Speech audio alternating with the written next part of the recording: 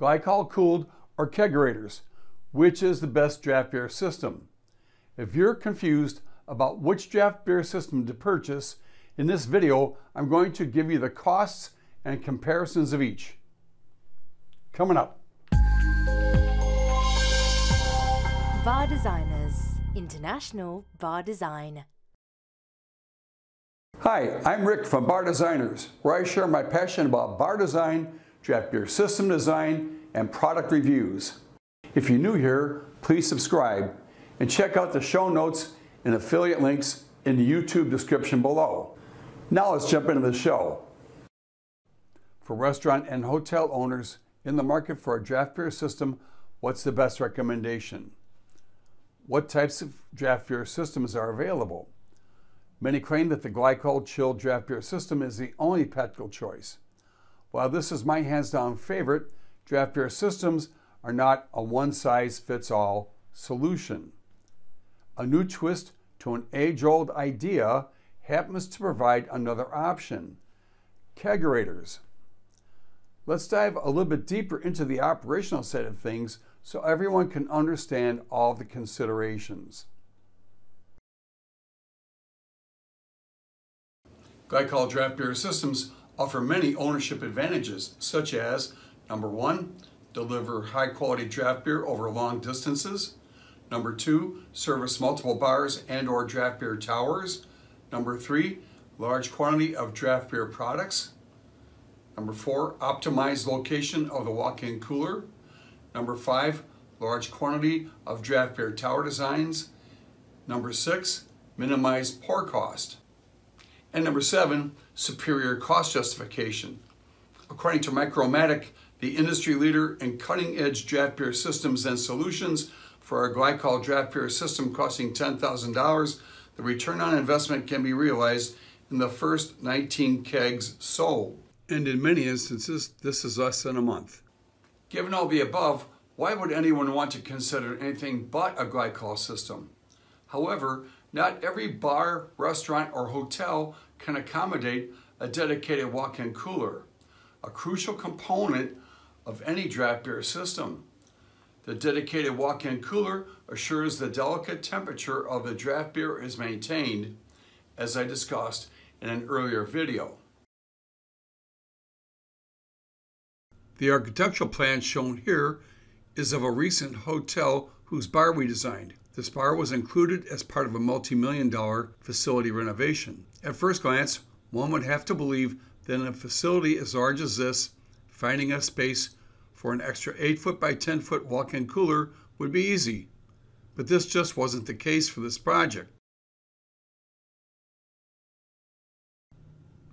In spite of the hotel's significant size, indoors and out, the space for a dedicated walk-in cooler was nowhere to be found. As it turns out, this is not an uncommon challenge with the many existing facilities. When planning a Glycol-cooled system, we also have to accommodate the installation of the trunk line, which can also be a deal breaker. What alternatives do bar owners have for selling draft beer? Actually, kegerators can be a viable option, but I'm not referring to the oversized kegerators such as the one shown in this photo. Kegerators were invented in 1936 for U.S. domestic barrel beer. At 27 to 29 inches in depth, traditional kegerators reduce the back bar aisle by 3 to 5 inches and are too deep to fit into the middle of any front bar or back bar configuration. The traditional draft beer towers lack the visual appeal demanded by today's buyers. And since the emergence of craft beer, nobody has marketed a craft beer kegerator. If you've been out to the local bars, what have people been drinking? Craft beer. Over the past few years, craft beer has turned the beer industry upside down. The most popular bars are using sexy, innovative draft beer towers to sell their craft beer, which is packaged in small barrels. So while kegerators still have their merit, why would anyone want to continue using them to sell U.S. domestic beer? Ditch the behemoth kegerators of yesteryear. It's time for new thinking, my friends. Fortunately, there are some fine off-the-shelf back bar coolers that can be used to make your own craft beer kegerator. The first and most critical step is choosing a back beer cooler that has an overall depth of 24 inches. This will assure a built-in effect with standard underbar equipment, thereby guaranteeing consistent aisle width. The photo you see here is that of a glass tender C1FB84R, which is an 84 by 24 inch back bar cooler. This cooler was the building block for the Kegerators I designed as part of this hotel bar design. You'll notice two of them in this photo. Many may not be aware that virtually any 24-inch deep back bar cooler can be used to build a craft beer kegerator. However, only a few manufacturers offer these.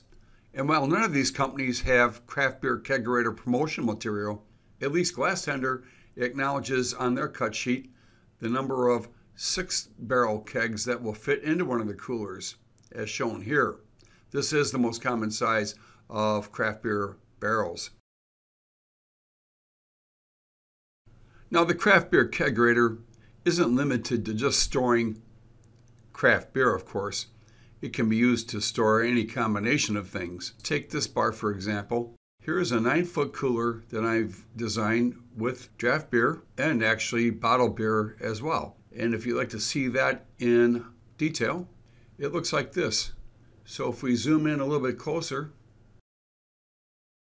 so in a 9-foot unit like this, we can get 17.3 cases of bottled beer on one side and 8 to 10 barrels of craft beer on the other side, depending on the gas hookup.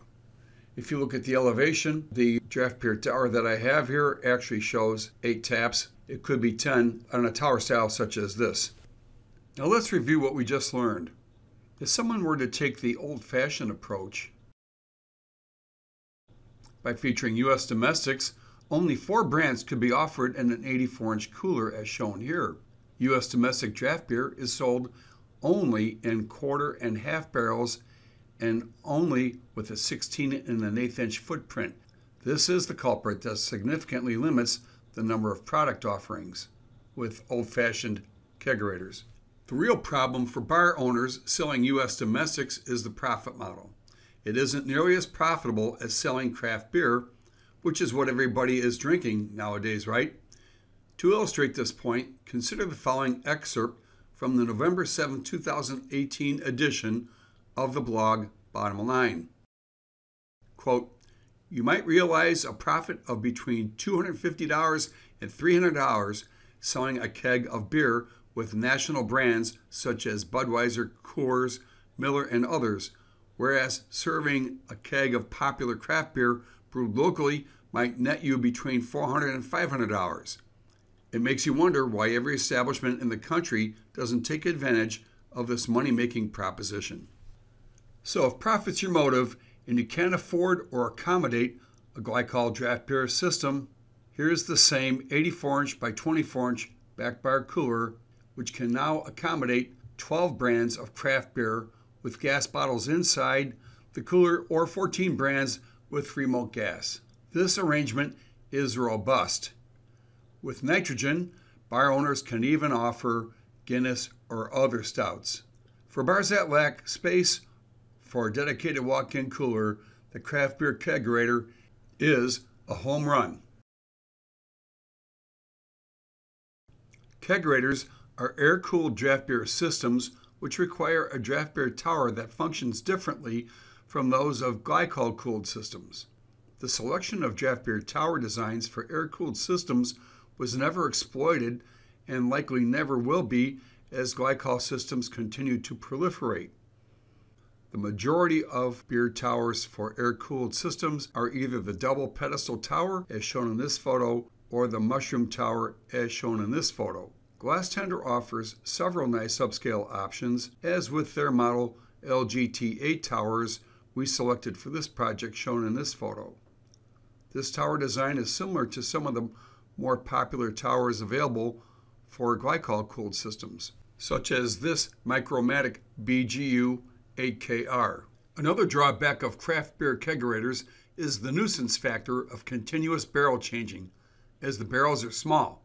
The 6th barrel, the most common size, contains little more than 5 gallons. However, if purchasing an 84-inch back bar cooler with an 8-faucet tower, one could have as much as 6 barrels of backup stock on hand, so always keep that in mind as a viable option. In terms of overall investment, a single 84 by 24 back bar cooler with an 8 faucet tower and conversion hardware will cost between $8,000 to $10,000 installed, which is approximately $1,000 to $1,250 per faucet. The variation in cost is primarily dependent on tower selection. In 2019, an average 8 faucet glycol-cooled draft beer system will range in cost from $10,000 to $14,000 installed for systems with standard beer towers, which is approximately $1,250 to $1,500 per faucet.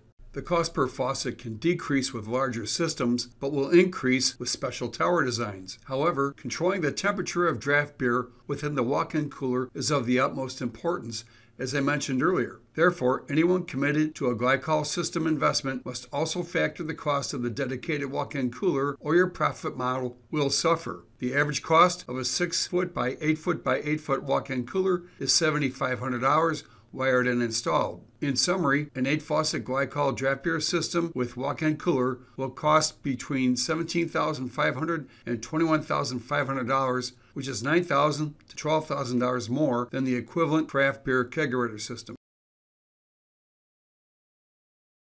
So now that I've managed to thoroughly confuse you, which draft beer system is better? Both systems have far more merits than drawbacks. I still contend that glycol draft beer systems are the best for anyone who can afford and manage them. Although craft beer kegerators may have some limitations, they truly offer an excellent solution for any bar owner who may not be able to afford the best or the space to accommodate. If you enjoyed today's video, please hit the like button and please subscribe. And if you'd like to know more about how draft beer systems operate, cost, and compare, then please check out this YouTube video series I prepared especially for you. It has a ton of related information. See you next time.